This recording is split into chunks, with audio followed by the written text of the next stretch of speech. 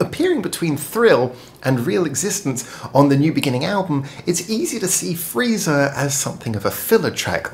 But I think that's a rather unfair label, one that we probably all subconsciously give it because of the fact that that's just where we usually listen to it. But I think it's worth listening to on its own merits as well, because this is a song that actually has a lot of rock energy. I would say this song actually rocks harder than Thrill, the song directly before, that is so much associated with the band beginning their real rock journey. See, the thing about Freezer is it's got a much more punchy beginning, it's got that fast riff. Yes, it's not the most complicated riff, but it's one of those riffs that it doesn't have to be complicated. It burrows into your brain, it gets you headbanging straight away.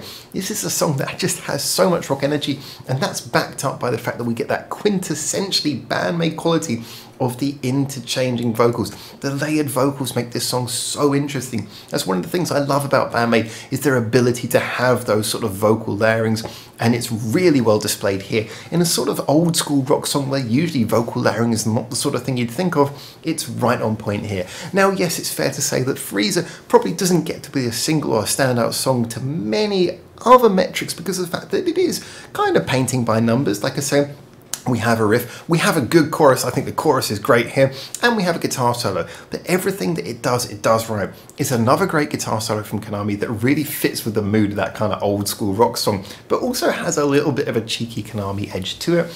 As I say, the riff, as simple as it might be, is an immediately effective one. The chorus is much more catchy than a lot of old school rock songs of this type would probably go for, where they'd probably just have like a chanted line or something. Nah, this is a really good melodic chorus that pushes all of those psyche notes. And yeah, it's a song that I think could be overlooked for its simplicity and position in their catalogue, but I think it's well worth a re-listen.